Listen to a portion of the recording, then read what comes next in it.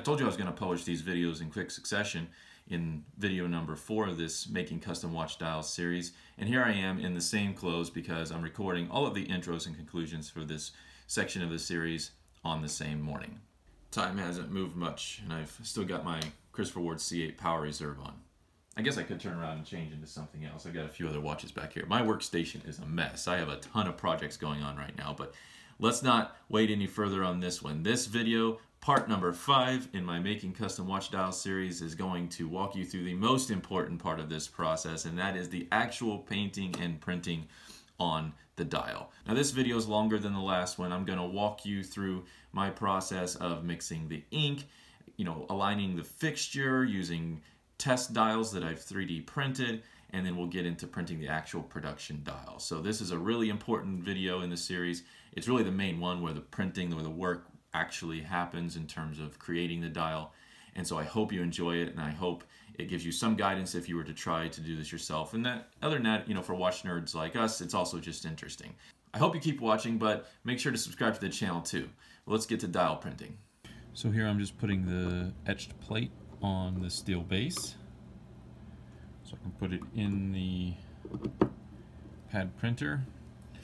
As I said in the last video, there's a notch up here which holds this in place. You can see I've got punches in here for different bases, and then I've got 2 screws down here to, again, this will hold the plate in place while the ink well is on it. Now I'm going to put the steel base in the printer. There we go. Slide it in there like that, and then I can tighten up this brace at the back to hold the steel plate nicely in place. And I'll do this a little bit slowly, one side at a time. Alright, so I'm measuring my ink in. I put the cup on and I zeroed that out. I'm going to get to about 3 grams of this blue. This is about the exact shade of blue I want on the dial. I'm also going to add thinner to this. If I want this a touch darker, I could add a hint of black to it. Let's see if that gets me to 3. Should get me close.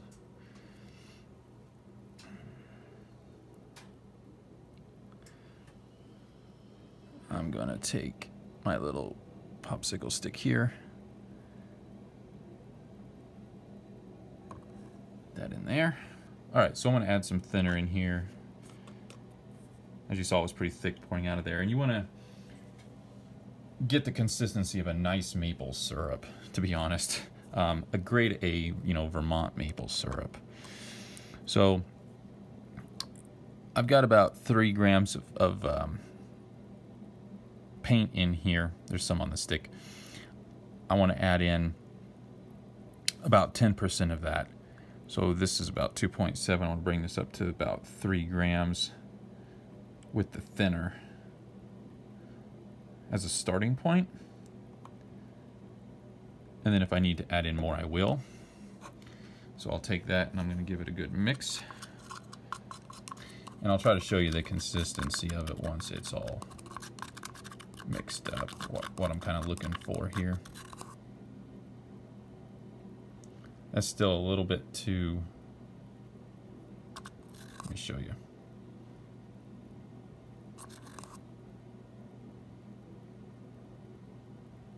Maybe just a hair too thick. So the thinner is basically fancy alcohol. It'll evaporate given time and exposure to the air. So if it gets too thick whenever you're trying to print with it, like it's not wanting to come off of the printing pad, you can always add in more thinner. This whole ink thing is really a science of sorts. It helps to measure, but in my experience, it's also a lot of by sight.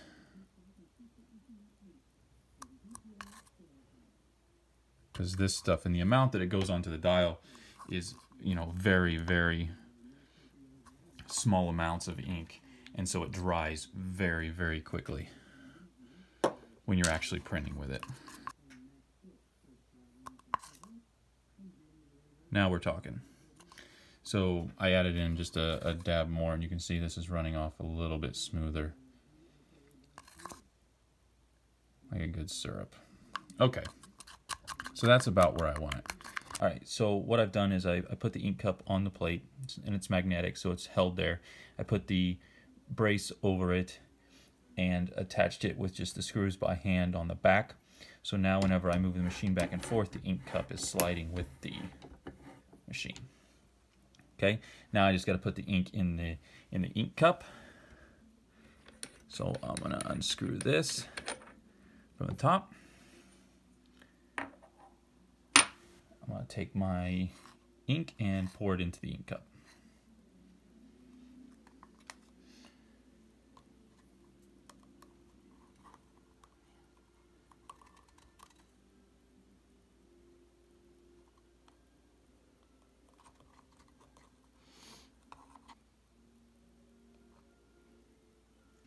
Basically, I need enough so that I can get the center, everything aligned and figured out correctly in terms of the actual dial print, and then have enough left so that when I print the actual production dial, that there's enough ink left. So I'm going to screw that on, so now that won't evaporate from there as easily. Slide that back a little bit. And now I'm going to clean the etched surface so that it's nice and clean to take all the ink into the etching. I'm going to put one of my test dials on the etching plate here. I'm also going to figure out if I need any other adhesive or if this will stay on the plate. Really on the fixture, probably the better term. So a couple things I want to do. First, I want to clean up the silicone pad that I'm printing with.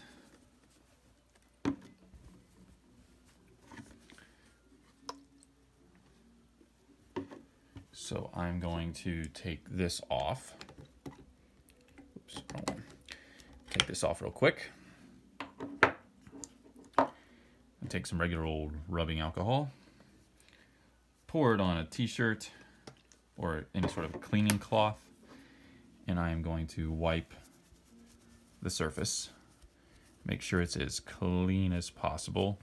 It's something else you'll also need to clean between prints usually, but I'm just making sure that the surface is nice and clean before I print with it. So now that I've got that surface clean, I'm going to put this back on, give that a tighten, and now I'm ready to go with the printing on the test dial anyway. See how it goes. I apologize if the table shakes a little bit when I'm doing it. I'm going to take some of my thinner. I'm going to pour it directly on the dial plate. This is to clean off the plate itself. Make sure there's no residue or ink or anything of any kind inside the etching, like so.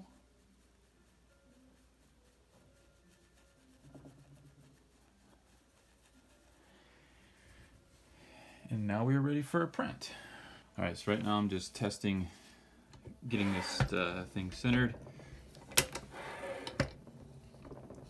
So basically print, move it around, and figure out if it's where I want it on the surface here. And then in this case, it needs to be moved a little bit to the left.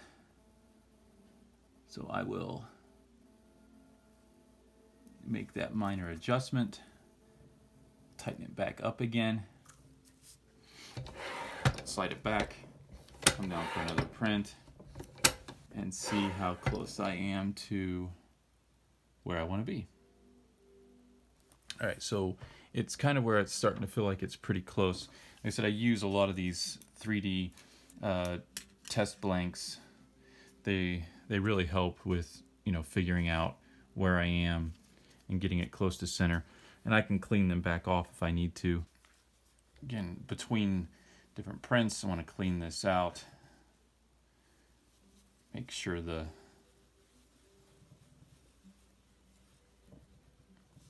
surface is nice and clean.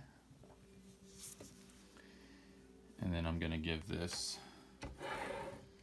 pull it over the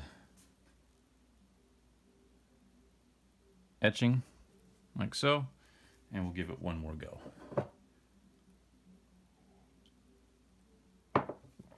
So I think I'm getting pretty close to center. I've had to move it to the left, I've had to move it forward a little bit to get the fixture exactly where I want it. So that should be full of ink. Down, give it a quick tap. Looks like I'm definitely around the window.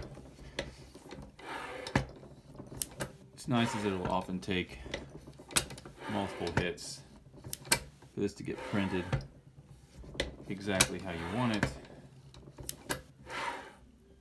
Okay, so let me give you a little bit of the process here.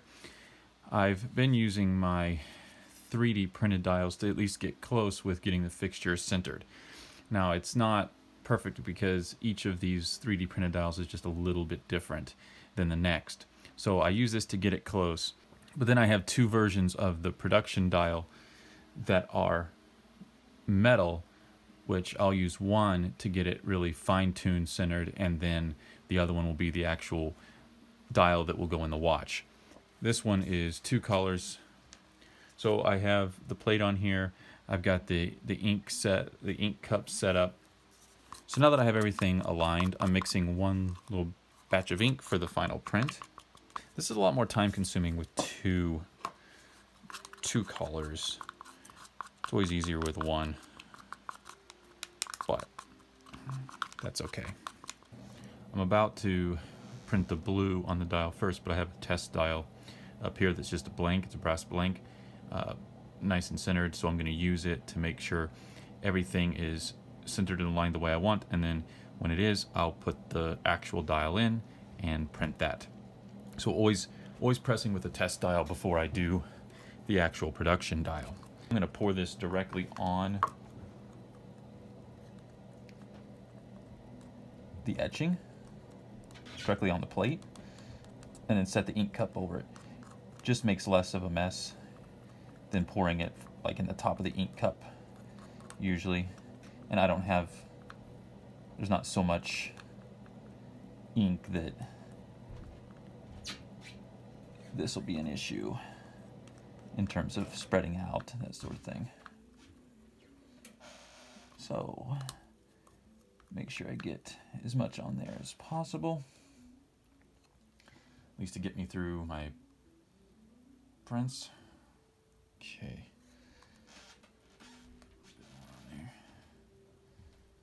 Alrighty. Alright, so that's on there. Let me set my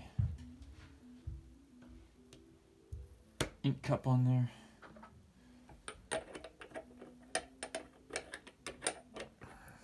So it doesn't dry out. So that's in there. I'll drag that back a little bit. I'm gonna attach my pad.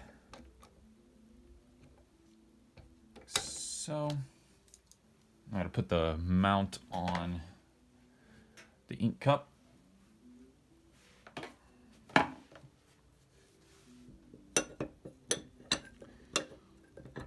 this back here. If it looks like I'm in my PJs, it's because I am. When you're working in your basement, why not, right? Alright, now I'm ready to do some test prints on my dial. The way I can tell this one is exactly where I want it is when the square around the date window is exactly where I want it. Everything else you wouldn't be able to tell exactly if it's correct. It's the date window that makes the biggest difference visually, the way this is set up. And it's now exactly where I want it. Now that that is exactly where I want it, or I think exactly where I want it, I'm going to do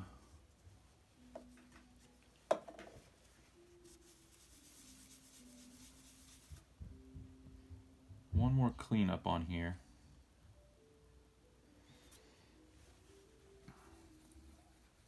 Double check it.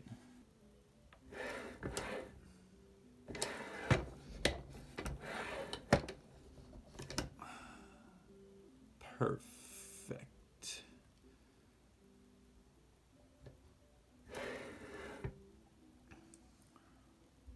Okay, it's exactly where I want.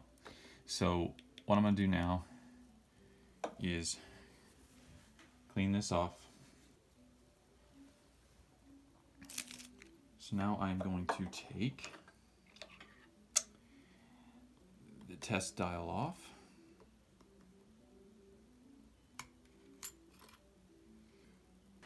So here is my production dial. It's a brass blank. It's got the dial feet on it there. Fits nicely down in the fixture. So now it's time to see if this will actually look good when it's all said and done. I think it will. I think it will. The real dial goes on. Fill it up with ink.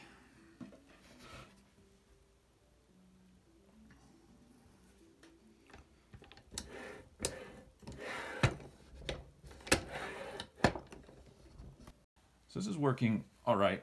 What I'm going to do is get nice thick numerals and writing on here for the dial. Get some ink in there. But when you get a little bit of smudging, whether it's on the numbers themselves or in different spots on the dial that happen to get picked up by the pad and transferred to the dial,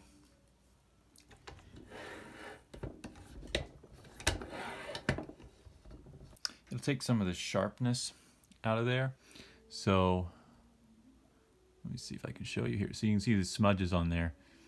And I think, oh no, that looks terrible. Well, there's a cool little trick to get that off, and that is I'm going to take regular old rubbing alcohol and a nice clean shirt, pour a little rubbing alcohol on the shirt, and just very gently wipe the surface of the dial. Alright, so I have two dials that I'm working with. One of them is a practice dial. I use my 3D prints to get it centered fairly close, but the 3D prints can each vary ever so slightly, and of course that matters.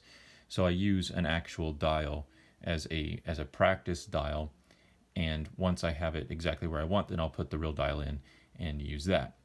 These are done with the blue part of the dial. And so I've got the practice one, and I also have the real one. Let me show that to you. I'll open it up as well,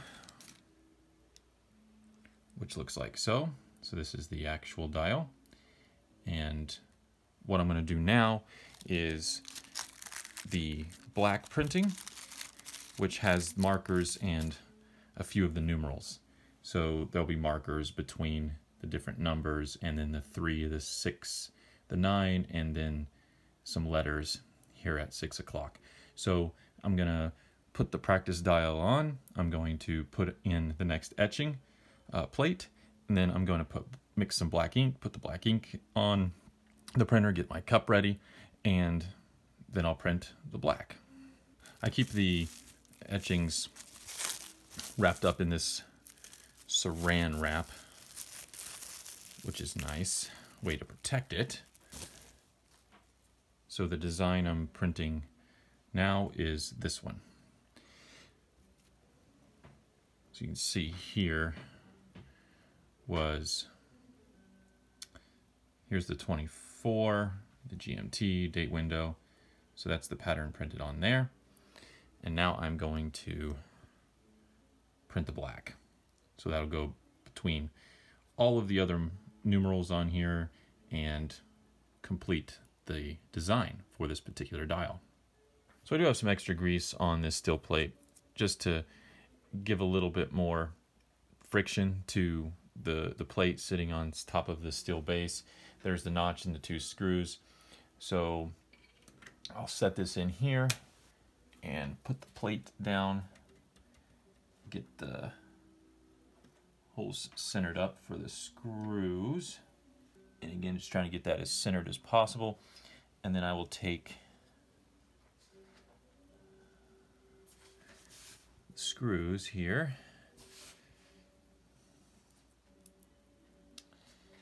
and put them on the printer. And I'm just going to get that just tightened, or just to where it stops turning with a little bit of pressure. Like so. And then I'll do the next one, and then I'll slowly tighten up each side. Alright, so that's basically hand tightened on there. So that plate won't move on me while I'm working on it. I'm just going to make sure that this is just about centered where I want it. Okay, pretty good. And now I can start working on getting the ink ready and put in a couple test dials. I'll probably start with this other 3D printed dial that's also got a primer on it, just to see what it looks like initially. Then I will switch to the real practice dial and then the real dial. Okay, so just to show you this process a little bit. Again, my hands will be a little bit in the way, but I've got my ink mixed the way I want. The consistency of a nice maple syrup. And the easiest way to do this really is I'm just going to pour it directly onto the plate. If I need more, I'll make more. This should be plenty. Okay, trying to be as unwasteful as possible. So you can see the pool of black ink there. And then I will take my ink cup and place it over that. Okay. And then I will move this back a little bit. Put the pad back on. Like so. I've got to put the mounting bracket on back here.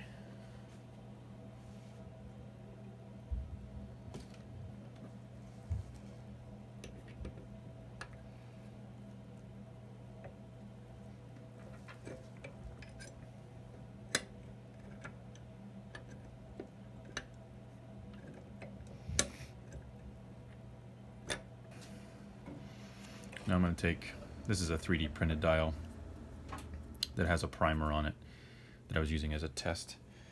I'm going to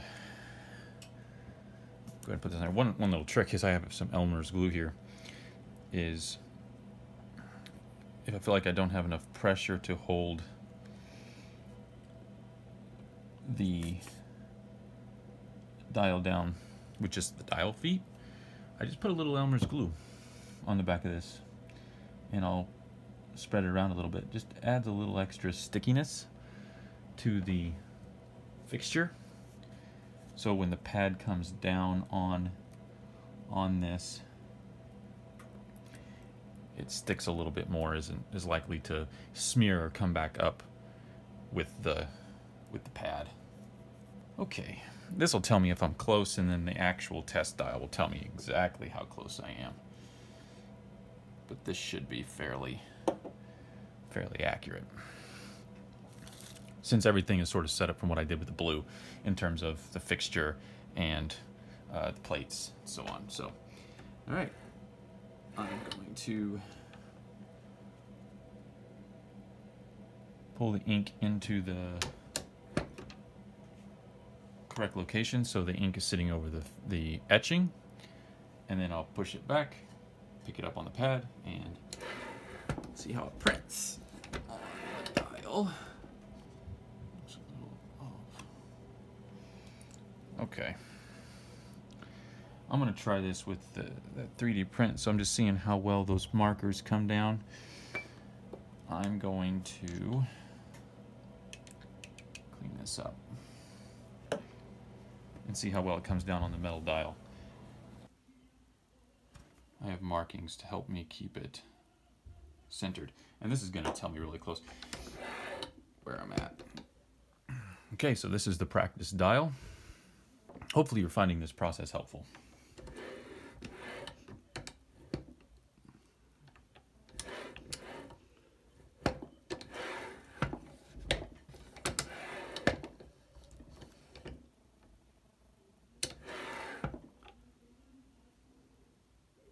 So I need to bring this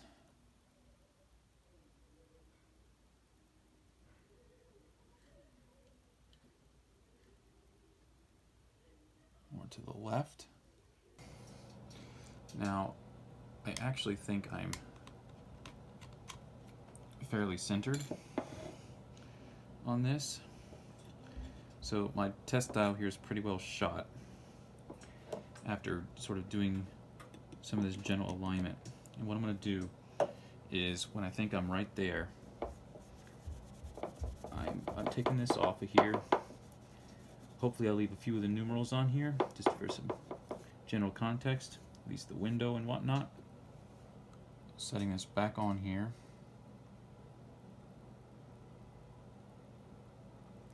I'm going to give it one more hit. One last double check before I put the real dial on.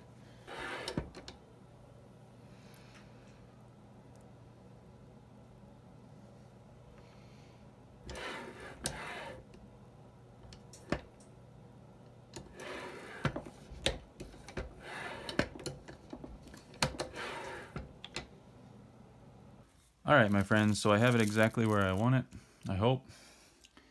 And so this is the production dial. And again, usually I'd like to have more than one going into this process, but in this circumstance, I only ended up with one.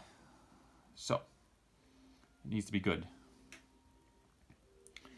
Get that a little bit sticky again. And wish us luck.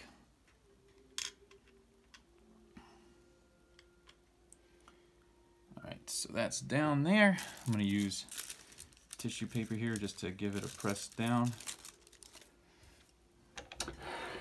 Fill this up with ink. If I can get one really good press, that will be enough. If I think I need a second, I'll do that. But we'll see.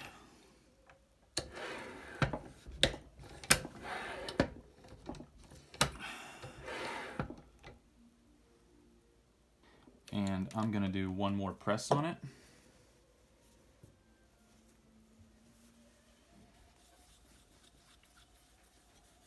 Again, I'm trying not to think too much about it.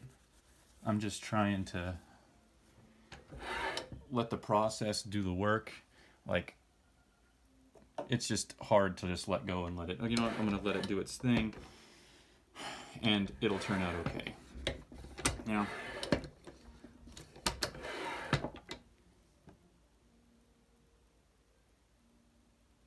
there we go. Done.